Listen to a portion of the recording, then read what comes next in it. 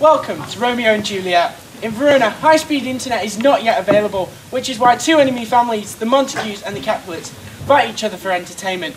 All except Romeo, because he's a bit of a softie and in love with Rosaline.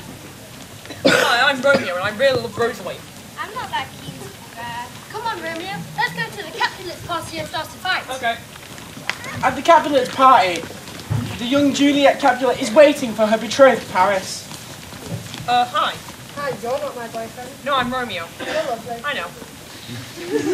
Romeo sneaks into the gardens. Romeo, where are you? Here, she went up to tomorrow. Sure. Brian Lawrence marries the two crazy kids. You're married. Kiss, kiss. Kiss, kiss. I'm going to tell my friend goodbye. Juliet's cousins, Tybalt, starts another fight. I don't like you. We need to be friends. Don't say I'm going to kill my friend. Not very cool, nice. dude!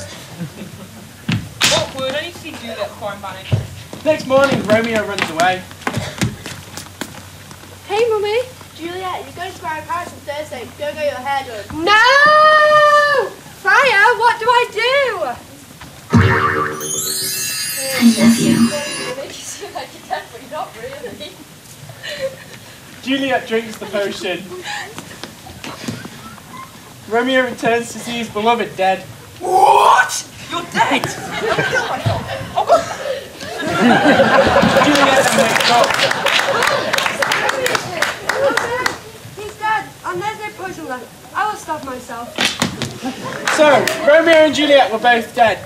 So parents, this is the reason why your kids need smartphones. A simple WhatsApp message would have prevented all of this confusion.